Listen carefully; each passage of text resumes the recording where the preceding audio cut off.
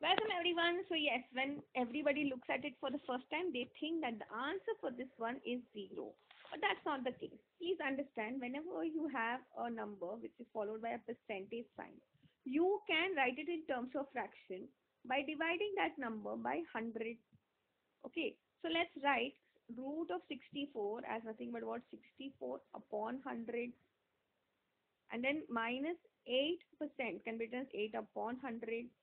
Now, when you take the root, you don't take the root only of the numerator, but of the entire fraction. Means we'll take root of 64, that is what, just 8, and root of 100, that is just 10.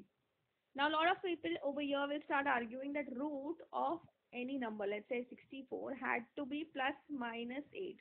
I have told this in a lot of my videos. Please understand, plus minus situation only arises when you had a variable, say x square was 64, so x will be equal to plus minus 8. Because if there is a variable has the power to change its value. Okay, but if you're taking the root of a positive number, then in that case the entire answer will always be just a positive answer. Now let's get back to our sum. We have 8 upon 100 over here. Now what we can do over here is, let's take LCM. So LCM is what, 100. Now in order to make this 100, we have multiplied by 10. So if you're multiplying the denominator, you need to multiply the numerator as well. So 8 into 10, that gets you 80, minus 8, that gets you 72 upon 100. So see, if the answer was not given as in if they wanted the answer in fraction, then this you can reduce further.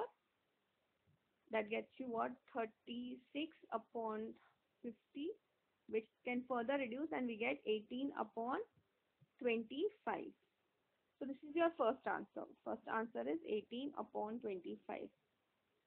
If the answer was supposed to be written in terms of decimals, it would have been written on 0.72. And if it was supposed to be written in terms of percentage, you just multiply by 100, so that can be written as what, 72%.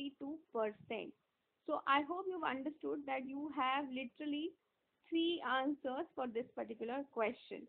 So you can, if this was a multiple choice question, you could have marked whatever answer was given in your option. That's it for today. I will see you in the next video.